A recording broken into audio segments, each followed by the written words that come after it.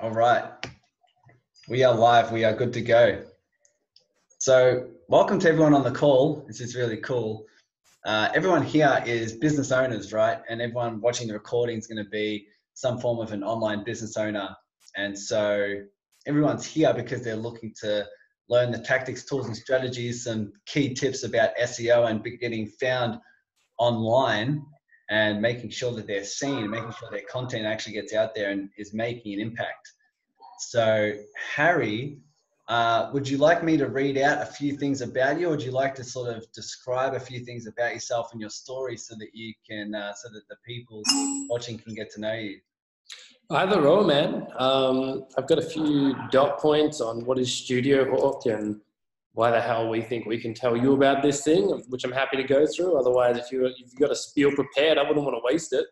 I don't have a specific spiel. All I know is, guys, he sent me slide deck a few days ago of his credentials, and it's just amazing. Just the list of what he's been able to accomplish at such a young age and what he's been able to build as a platform is really, really inspiring. But I think it'd be more powerful coming from you, because you can tell us a bit more detail and a bit more insight. So that would be cool if you give a bit of a summary of who you are and what you do and how you can help.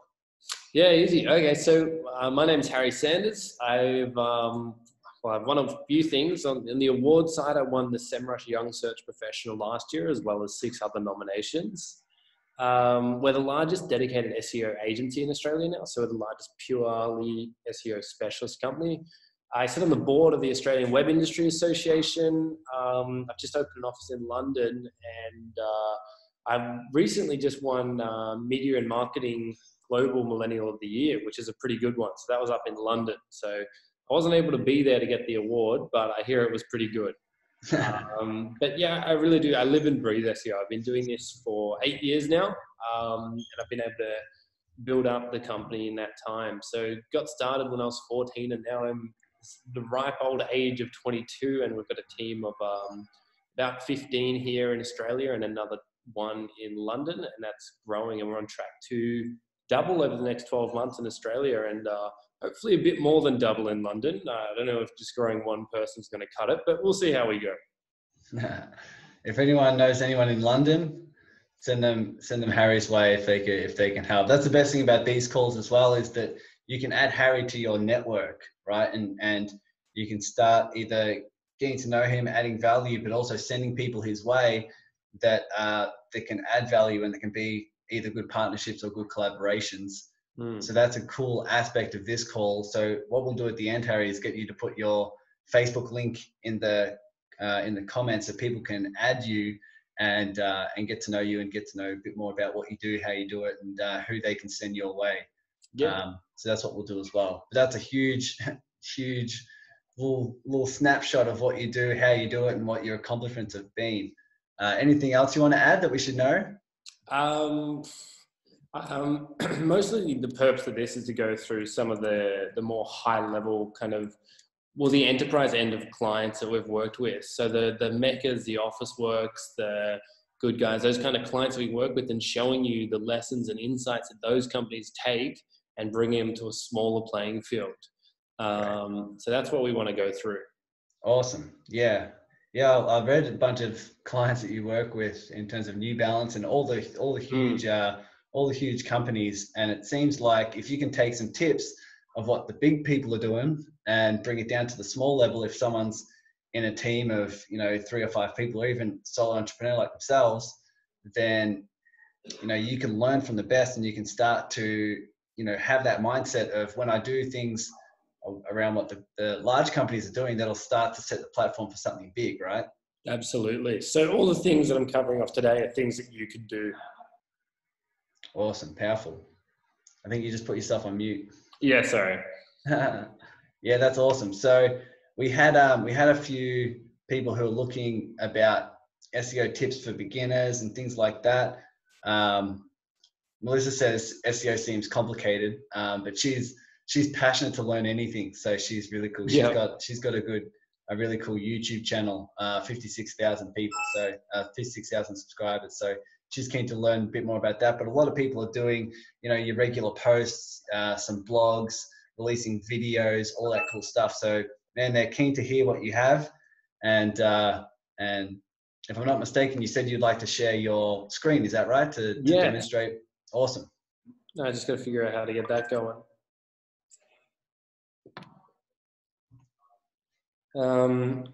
I've got start video, but I think that's going to take my video. So if you go down the bottom, there should be a share option.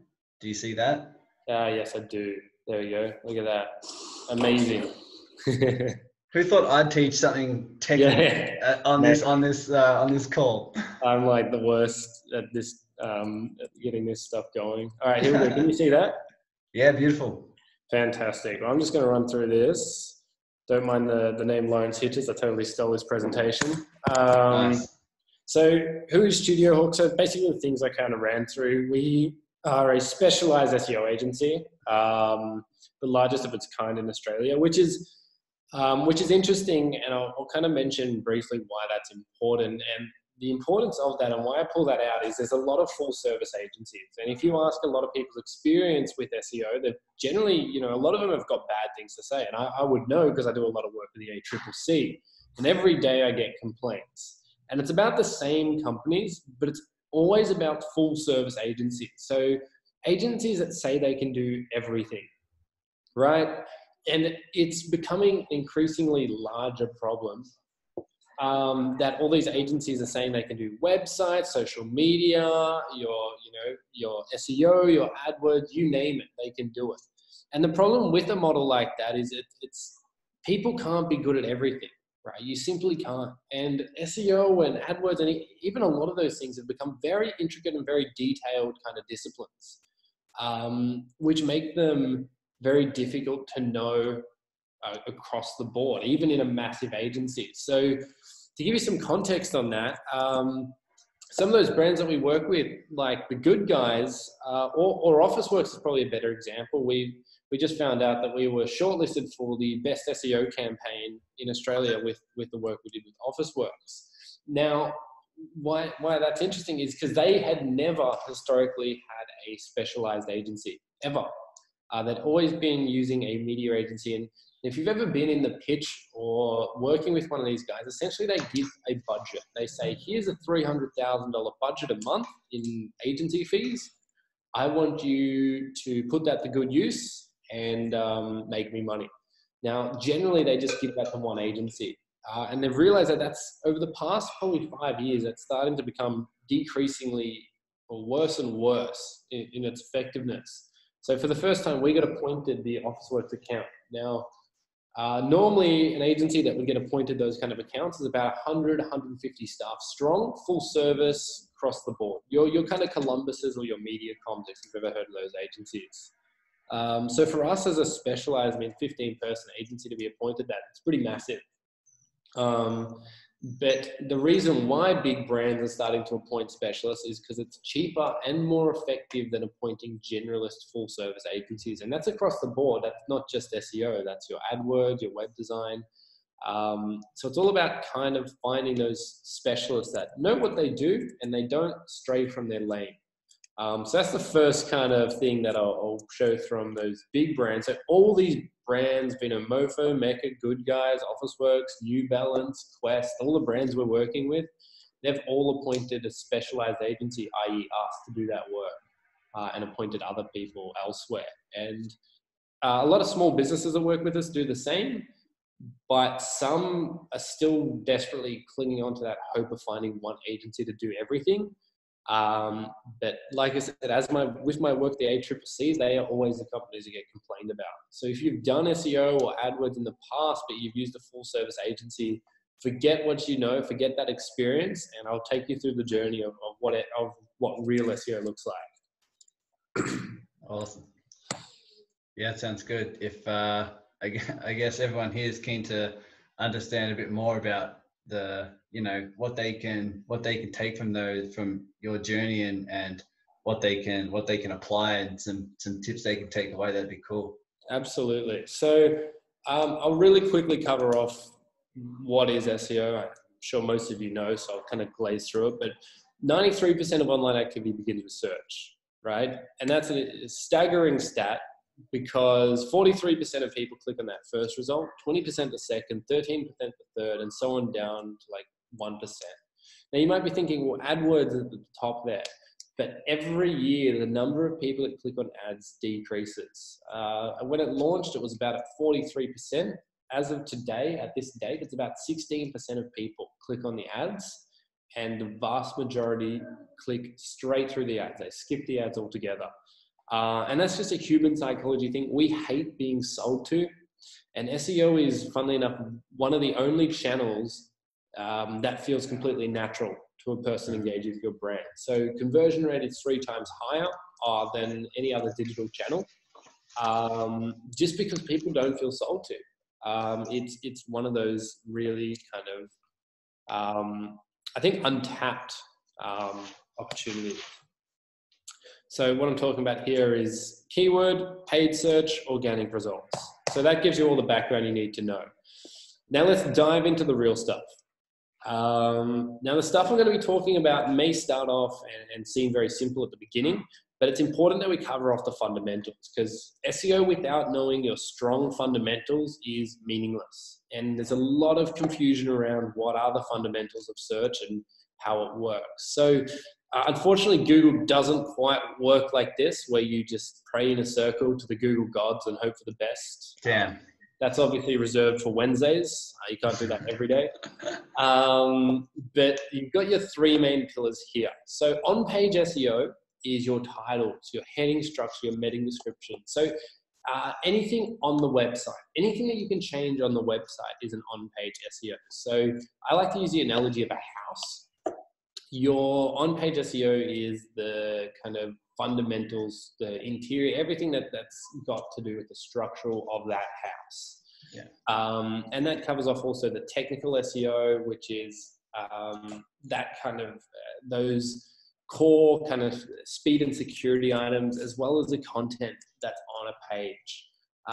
There's also some information about offsite SEO, so getting other people to link to your website and acquiring those backlinks. And I'm more than happy to talk about that, but that topic is in itself a whole rabbit hole to go down. And there's heaps of different techniques and different ways of doing it. Happy to talk about it, but for now, I'll cover off kind of things that you can do that are kind of quick wins, rather than things like offsite SEO, which you might be doing for a year and only then starting to see results. Yeah, I think what most people who are going to be watching this live and the recording are looking for, things they can put on their website, or tips for their website, or tips for their blogs, or tips for their content that's going to allow it to be seen more. So that's cool. So I think people can have a look there and see the difference between on-page technical and content SEO. I think that's powerful as well. Absolutely. So we'll cover that off and what each of those mean. So the other thing with content SEO is that also covers off search intent. So search intent is basically making sure that whatever a user searches, the intent of your page matches that search. Now, it seems super obvious, but it's often something I see forgotten a lot, that people are typing in a keyword and wondering why it is that no one is converting on their page. So remember that you've got to be matching the intent of the search, but I'll go into that in a little bit. So this is on-page SEO. Now this looks confusing and daunting, but it's actually very, very simple. It's just a bunch of nice colorful blocks. So basically the structure of any web page should be something like this. And Google reads a page top to bottom, just like a user does. But the biggest thing is going to be that title tag at the top. So the title tag is what comes up in the search results whenever you search something. And that title tag dictates what Google thinks your web page is relevant for. So the first tip I'll say is most businesses tuning into this will look at their title tag on their website, and it's probably not optimized in any way whatsoever. So an optimized title tag, so there's 2 kind of examples of what that can look like. So I'm talking about, currently it says new tab, but it will load up the website here. It'll say StudioHawk award-winning SEO specialist based in Melbourne. Now that's our title tag. If I go to our about page, it'll say about StudioHawk. Now, what will happen is you'll find that a lot of businesses out there just have, like on their homepage, the title tag will just say home. And that's obviously not what you want at all. And in fact, that title tag alone can shift rankings, right? So that's the exact tag I'm talking about there and all the things that cascade below it. But many, many times, Dustin, you wouldn't believe how many times we're doing audits on these sites, and all we see is something like this. And it looks exactly like that. More like that. And it just says home. Now, when someone's searching for an SEO specialist in Melbourne or an SEO person, and they just see home in the search results, it doesn't give them a vote of confidence to click through to your listing when everyone else in the search results has got a proper title tag. Also, from Google's perspective, if you don't have the kind of general broad keywords in that title tag, they just won't put you anywhere, right? So that home, if I change that one title tag, you can expect like an increase of 34%. So you literally can just go to your website now, everyone on the call, and just check on your website what comes up here and what comes up when you go to about or services or anything like that. Those are all key kind of title tags that will make a difference in where you're ranking. And it's not to be understated. This is something that seems so obvious and is so easy to fix, but can often be the difference between, you know, position 12 and position 6, or even position 5 and position 1. Something as simple as tweaking and optimizing that title tag. Awesome. And we spend a lot of time with big brands getting those title tags right, because the more on the intent of that search, the more it matches that intent, the better off you're going to be from both a click-through perspective, but also from a ranking perspective. So that one's a really basic one, but something that a lot of people could be doing much better. And so what would you recommend? So if someone has their website, what would you recommend they have the position of their ideal client and understanding the intent of what they're going to their site for, and then, you know, customizing that title tag accordingly? Absolutely. So if you really want to get sophisticated, you can pull up a tool like SEMrush, which will give you a bit of a rundown. So you can get a free trial on this tool. It's called SEMrush, SEMrush, and you can pull up what we call a domain overview, and that'll give you an idea of the traffic and the kind of keywords people are coming through. So no surprise, people are looking for SEO specialists. So in my title tag, I say SEO specialist. Gotcha. And that matches up that search intent very nicely over there. And also you'll notice that it helps with other terms that we call LSIs. Now, LSI is what we call a latent semantic indexing. Really, really fancy way of saying Google likes to use synonyms. So they love to use cool, complex jargon, and us SEO people like it too. But really it boils down to just synonyms. So SEO specialist, SEO expert, Google sees these two things as identical kind of keywords, or close to. So the mere act of using SEO specialist in my title has also granted me the ability to rank for SEO expert. Which is great, because that cost per click is about $110 per click normally. So you get an idea of just an organic position can be worth so much in AdWords. So you can save so much money just by fixing those title tags. Awesome. Does that help, guys? Maybe type in the chat box, see if you're willing to dive in deep and test that out and see if you can optimize your page for something like that. That'd be cool, Harry. Yeah, you got some cool stuff going on. So let's continue. Yeah, cool. So, and then it kind of flows down to your heading. So the heading on a page, which is like this, which is something exactly like Australia's largest dedicated SEO specialist, and then what we call a H2. So you just kind of flow down through heading, lower heading, and then paragraph.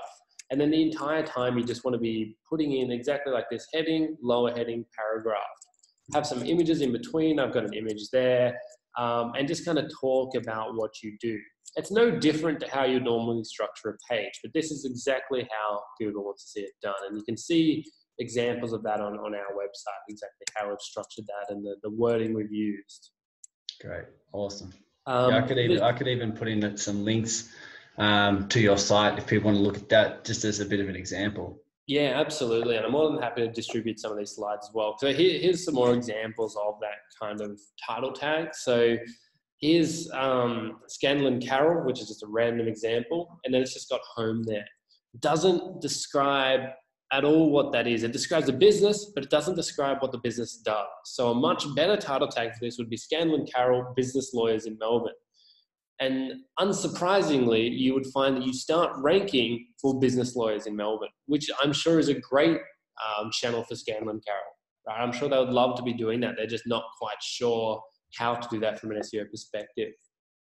And here's an example of a title tag that's been over-optimized. Like they've tried a little too hard on it and they've put too much. So mortgage broker, Archer Mortgage Group, Blackburn, Melbourne. Always start with the brand at the start. So Archer Mortgage Group, and it should be Mortgage Brokers in Melbourne, right? Keep it shorter, but always start with that brand at the beginning of your homepage. Every other page, swap the two around so that this is at the start and the brand is at the end. But for your homepage, it is essential that your brand is at the start. So they typically display the first 50 to 60 characters in that title tag. But it's so important because it really does. It's the most important on-page SEO factor. And it's probably the most overlooked on-page factor because people think it's too easy to make a difference. And it's really mind-boggling, Tyson, but it works. Trust me, if you try this, you'll notice an immediate difference. Powerful. So even just like, here's some more examples of kind of optimized ones. So based on these keywords, here's what we've done. And the keywords of FOMO 2020, which is one of our clients.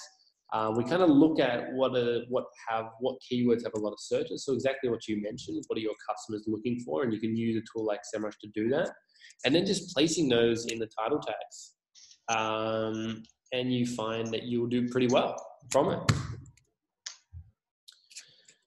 So the next is an SSL certificate. Now, I'm not sure if everyone's covered this off or not, but I still see it out in the wild.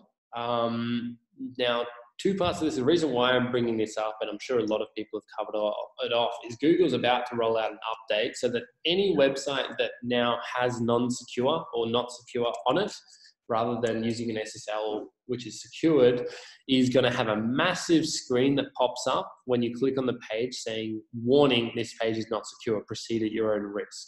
And then a user is going to have to click that proceed at own risk button. Now that's going to kill your conversion rate. It's also going to kill your SEO. So it's really simple to put one of these SSL certificates on. You can chat to your hosting person or your web developer and they can do it in about 20 minutes. But really something to fine tune, especially as Google basically, is about to basically lock out websites that don't have it. So this is kind of a final warning kind of thing there.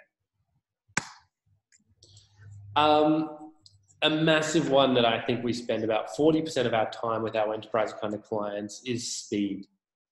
How fast that website loads. And there's a lot of different ways of doing it. Amazon did a study on their website and they found for each 0.1 second that the website took to load, it cost them about 7% in bounce rate, which was equivalent to about $32 million in sales for them. 0.1 of a second. That's crazy. So obviously we're not all Amazons here. We're working up to it, but it goes to show if those big brands are thinking about it, you guys should too, because big brands have a massive problem, and that is their website is super, super bloated, right? It is all over the place. It's like, if I told you the amount of variations and content management systems Officeworks is on, it's in the 30s. There's 30 different CMSs that they're running on. So normally you have your website on WordPress or Shopify or something. No, they're running on 30 different ones. So it makes it super hard for them to do things like optimizing that speed. But for a smaller business, there's every opportunity to beat them on page speed. As much as we do work with those big enterprises in the channel, we also work with SMEs. And one of the biggest ways we beat big enterprises is by being more agile, by being able to fix more issues, by able to having faster loading website, we're able to meet massive brands. We recently, another campaign we got nominated for in the 2019 SEMrush Awards was Police Check Express. And we beat the ATO in their rankings, the Australian Taxation Office, just because their website was so bloated and so slow and wasn't adhering to these things that we were able to beat them for the terms around getting these checks done. So it can be done, guys. It really can. It's just about how you structure it. So there's two main ways of fixing speed. One is reducing the size of your images, and you can do a page speed check like or Google page speed is probably the best one. Just cover off the kind of suggestions it comes back with. And the best tip I can give you there is if the biggest factor it comes back with and it says your TTFB or your time to first byte is too long, that essentially means your web hosting is too slow. So it's a really confusing way of saying it, and they don't say it directly because there's a lot of other factors to it generally. But a fast way of beating that TTFB is to get faster hosting. So to use a platform like Managed WP or even Venture IP or something like that, which is a dedicated or more costly oftentimes host, but is going to be a lot faster. So a lot of people are using GoDaddy and the like, and that's great when you're getting started out. But as you start to want to rank higher and see more fine tuning in the business, then you definitely want to consider kind of specialized or dedicated hosting. And that'll fix a lot of that for you. Another big one is service pages, right? Unsurprisingly, it's service pages. But a lot of people aren't doing these properly. If you look at the top search results for any query, really, if you're looking for a service, it generally comes back with service pages. So these are pages, they really give you an opportunity to expand upon a particular service or something you're doing. So in this case, naturopath, to talk about what that is, what it treats, and how it works. It's an informational kind of hub. It's not necessarily a direct way of pushing what you do, but a way of giving some information about it. Now, you can rank really high just by matching the search intent of people looking for that. So by matching when people are searching for naturopathy with your service pages, you capture a heap of direct traffic. And the more fine-tuned and more granular you can be about this, the more and more people that you will attract. And it's a really simple one too. You've just got to flesh out your pages. I recommend about 600 words and an image on each service page or each page you're hoping to get people to find through search and make a transaction on search from. Great. So what you're saying, because a lot of people here and watching the recording will be people who offer services of some sort. A lot of them are doing business consulting and things like that. And so you're saying on their service pages is a really, really key opportunity to put in those keywords and really picture the intent of that ideal client so that you can put it in there, mixed in with about 600 words and one photo. Is that correct? Absolutely. So just make the page read super awesome. Make it kick ass, right? Make it like something you'd want to read. If you wanted to know more about naturopathy or whatever your business service does, make it so that that page is the source you want to go to. Talks about it. I wouldn't even, you talk, obviously put yourself in the frame of what your ideal kind of prospect or client would be searching for and cater around that. But don't worry too much about the keywords on that page. One thing that I haven't really gone into too much yet is keywords and the whole notion and conception of them. There's a massive notion and conception around keywords that stems from about 4 or 5 years ago, where SEO was all about just putting your keywords on a page. And that's evolved and changed over time. I mean, some of you might be familiar with the term of 2 to 3% keyword density on a website, but most of that is rubbish at this point, right?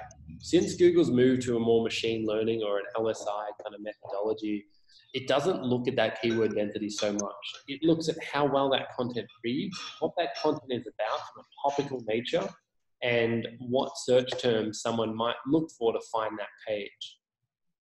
Awesome. So make it read really nicely, even at the cost of not including the coolest keyword you would have liked to, because that's totally okay. Cool. So just make it kick ass, all right? Make it kick ass. Make it awesome and kick ass, and that's the way to go. That's it. So the better you structure the things using those things like title tags and headings that I mentioned earlier, all you've really got to do is make these pages and the content side of things as kick ass as possible, and you'll start ranking. If you really want to boost that, you can obviously do things like offsite SEO, but again, whole different ball game. Happy to send through some material for reading if people want to look at what that is a bit more. But yeah, a real game changer if you can get this stuff right.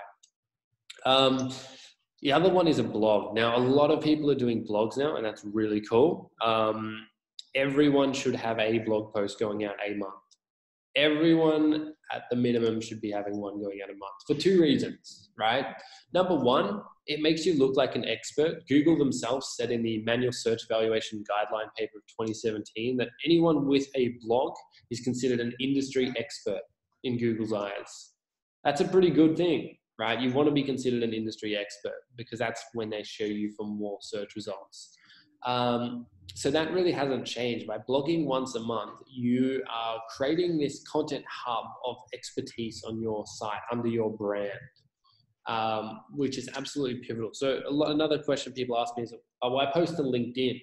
Should I post to LinkedIn and then to my blog? No, you should always post under your blog first because it's the first part. And if you're posting it everywhere else and then your blog, Google can sometimes see there's duplicate content and actually penalize you for it because I think you're stealing the blog, right? You can't steal people's content. You have to write it yourself because Google's constantly checking everything on the web internet to see if that's been plagiarized or not. So they only really want original sources. Yeah.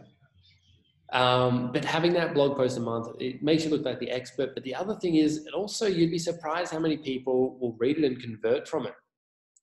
So what I've included on the right is 1% of users will convert in the blog, which, look, not a good ratio.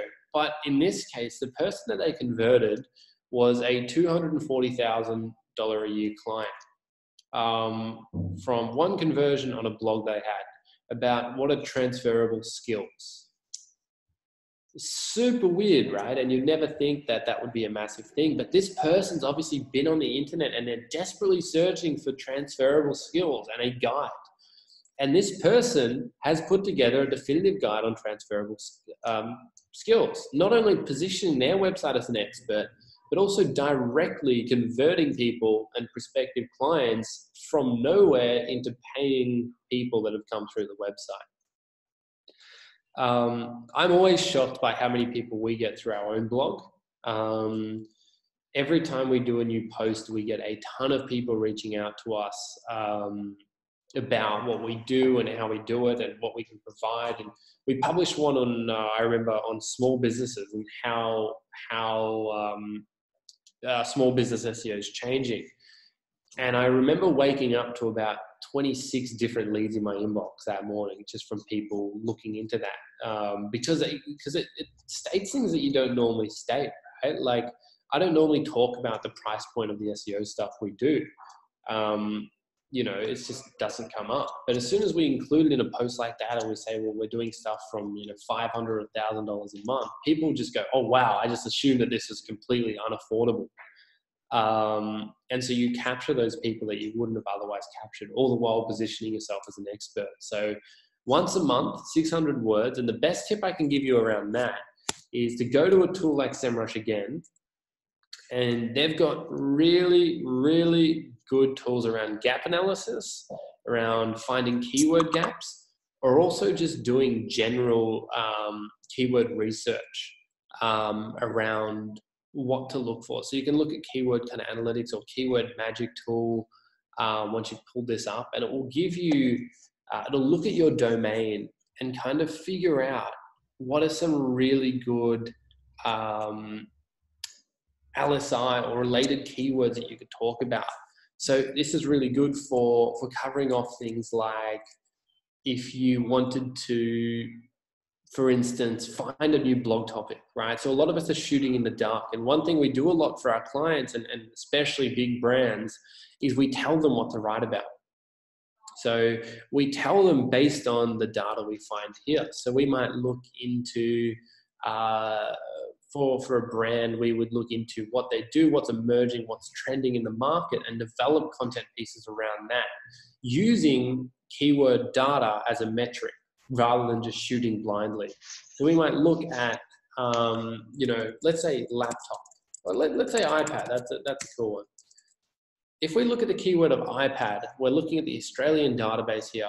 We can see how many people are searching for it each month, 90,500 people, and also a trend of what's going on with the iPad search. Is it trending up? Is it trending down? Are people less interested in iPads? What a variation of iPads that people would look at. So there's 22,000 searches for Apple iPad or Apple iPad price, or 50 people in Australia a month are for some reason searching for Apple iPad, Apple iPad. It boggles my mind, and there's no one bidding on that term, right? So if you're an AdWords person, you might go, well, perfect, I'm going to place a bid on that because I'm going to capture 50 people that might be searching for that. And then you can also look at that keyword magic tool, which will really, sorry, my Slack's just blowing up, which will really help you see all the different variations of what that might look like. So you can see the mini, the 2, the Air, the app, Apple, and just all the different variations. There's Officeworks represent over there that you can go through and see what people are looking for. Repair, split screen, and you can get an idea of what to write about. Instagram for iPad. There's so many things here that you could really talk about or write about here, and go through this side column and just get an idea of different concepts or different topics to go through. Even if that just generates the ideas, right? The ideas of what you can talk about, and then see if those ideas, are a gap that you could fill. Absolutely. That would be key. And so that not only describes, that you can release a blog topic that Google will see as the expert, but you can also add in the topics. You can also add in and see what's going to rank well, and what your clients are looking for, what your prospects are looking for. Absolutely. That will give you, it takes a lot of the guesswork out of it. Correct. And it kind of can govern the rest of your marketing as well, because if people are searching for Apple iPad or variants of that, or stands, or whatever it may be around that term, you can change that, or you can filter by question. You can start looking at questions, how to reset an iPad, how to delete apps on an iPad. You can really go through, you can even look at something like business coaching and look at all the questions that people have around business coaching. So the trend of career coaching, or how to start live coaching, or why business coaching is important, how to scale, all these questions that you could be addressing and capturing search volume for right now, right? And that's a really, really cool thing. You don't need to guess what people are looking for. You can tell backed on trend and volume and difficulty, and that's what smart people use to write their blogs. And you can do it, these tools have got a free trial, and there's a bunch of different ones, and you can really know what to write about before SEO agency questions or anything like that. It really helps dictate what you should be focused around. That's cool. So even if you're in the industry of business coaching or doing some sort of business consulting, even in areas of real estate or whatever it may be, you can look up the key terms, you can look up the key questions that people are asking, and then put that on your blog or put that on your site, and make sure that when people are going to there, they're getting the value from it. Correct. And so look, as a key kind of look at takeaways, if we go from top to bottom, you'll see it all kind of comes together at the end here. We fix our title tag, we make sure that our website's secure and we have the right content, and we're matching that search intent by relevant niche topics by looking at that search volume. So you kind of meet it from end to end. First, we find what people are looking for. Then we cater that blog post around what they're doing. We make sure that our website is optimized and has security and loads fast. But then we also make sure that we're matching that search intent with that title tag. That is like an end-to-end journey. This is almost like a checklist of what we would do on every page we work with on a big brand. And these are things they're doing. They're all looking at data to dictate what they're writing about or what to use in their content. And then they're targeting and tailoring everything else around that. And that's the best thing that you could take away to a small business. You don't need to think that these tools are big enterprise things, or you can't do these kind of things. It's super easy. I just showed you exactly how I would do it for business coaching, or if I was writing a blog post about iPads or something. It's something that you can do, and incrementally these will boost your traffic. In fact, sometimes not even incrementally. We've implemented these kind of relatively simple things and seen massive surges in a month, 2 months in a lot of cases. From here, if you're kind of looking at this and you've gone through this, and in 2 months' time you've actioned all these things and looked through your website, you might want to look at considering that a backlink side of things. But like I said, that's kind of the next step. That's almost boosting what you're already doing around here. There's no point building links if you haven't got this covered off. Building links is the next part on top of this, but that's where it really gets advanced, and that's where my love of SEO really comes from. I think this will really help everyone. This is really cool. And not only the small tips that can make a big difference that you can implement now, but even if things are complicated, that just means even more reason to add Harry to your network, right? To just be in contact and see how you can add value, see who you can send his way, and vice versa. And really just adding these people to your network will give you, a reference point if you have any quick questions or anything like that. So if you could, Harry, just in the chat box, put a link to your site, or a link to your Facebook page or something like that, so people can add you. Yeah, sure thing. That'd be cool. And guys, I'm going to post in the group. As always, I'm posting now. Just to ask about what your key takeaways were. So if you could go to the Facebook group, connect, contribute, collaborate, and if you could just comment on there and let Harry know, first of all, thanks so much for your time, but also to know what your biggest takeaway was from here. That'll get a really cool thing going in terms of moving forward and giving some key tips and things like that. So is there anything else? Maybe if someone has a quick question, we have about 7 minutes or 8 minutes if anyone wants to ask Harry any specific questions, then that would be cool as well. Yeah, happy to go through anything, guys. Even if it just seems so simple. I mean, they're often the questions that we can be scared to ask. But feel free to go through anything and reach out. We're also building a learning center, which we're launching in about February, which is actually basically everything I covered off, and a lot of other things and tweaks are done in 2 to 3 minute videos, which you can kind of filter through. Now, I know that's not being launched for a long time. Turns out these learning centers are hard to develop and take a lot of time, but yeah, more than happy to share that through. Very cool. So Regina says this was very helpful. Awesome. Someone recently said that SEO is more successful with longer posts. Can you compare 600 word post to longer that's 1100 in terms of SEO advantages?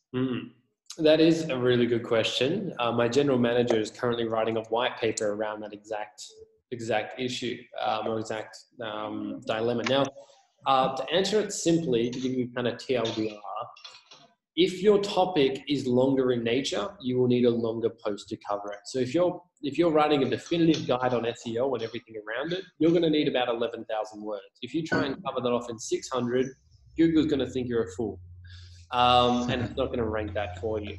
If, however, you're talking about naturotherapy or a service offering that you have on your page, you should keep that to 600. Or even a blog post that is just, for instance, some of those kind of posts or kind of keyword tools, like what is business coaching definition? Well, you could probably cover that off in 600 to 800 words. Probably not something you need to expand too much on. So it's just about knowing exactly what the term is and why it is that people want to hear about that.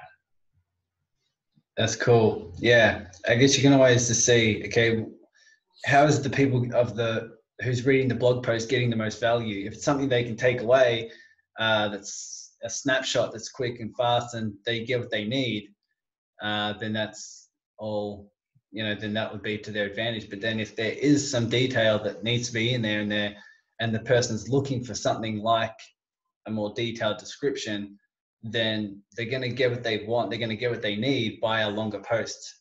Is that what you're saying, Harry? Exactly right. And Google sees it the same way. If you can answer the question in short and concise 600 words, they're not going to be super thrilled if you try and answer that in 3,000. Because imagine coming to a page and just scanning through the post to find what you're looking for, when you can go somewhere else and see it answered in a quick, succinct manner.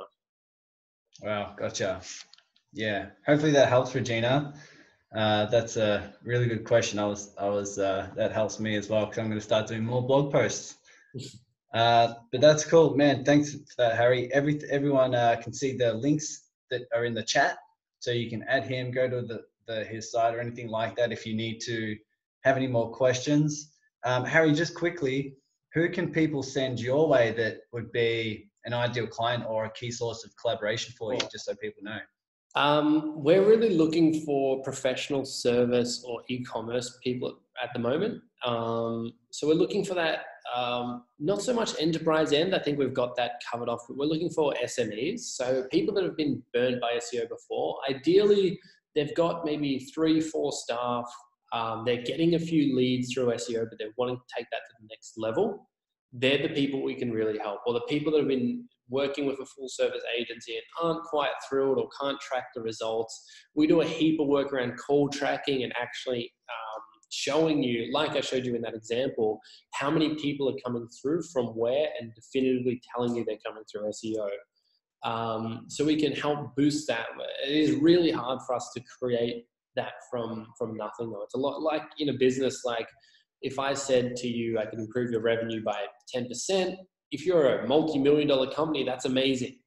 If you're only doing $10 a month, that's not that great. So it's about finding people that have got a few leads already and are wanting to take that to the next level. And they're the kind of people we can really help. Okay, amazing. I can talk to you either later today or sometime this week, because I think I have some people that may be able to help, and an opportunity you might want to jump on. When you put the links, you put only to the panelists. So I got it. But sorry. I reposted. I sent the links to everyone else. Everyone's like, where the hell is it? Sorry, guys. Cool. So call to actions, guys. Add Harry. Obviously, the wealth of experience and knowledge is super key if you're growing online. So add him. Ask him. Continue to ask him who you can send his way, or even if you have someone in mind and say, look, this person may be needing your help, or maybe a good source of collaboration, something like that. Ask him, see if it's a good fit. And then I'll see you guys in the Facebook group. It'll be cool to be able to see what your key takeaways were. Here's the post. Just jump on there, and that would be awesome. So very cool, my man. I know you need to jot off, but man, thanks so much for your time. This was really cool, and it really helps to learn this sort of stuff. I know it can go over everyone's head a lot of the times, but there's some cool action steps that people can take right now to get awesome results. So thanks so much, man. Right. No, thanks for having me. Thanks for having me on. And any questions you guys have, shoot me through a message. I really do love this stuff. I'm more than happy to answer these questions off and just see where I can help out. Beautiful. Beautiful. Awesome. Thanks so much, Harry. Thanks, see you in the group, guys. Take care. Cheers. Thanks, guys. Have a good day.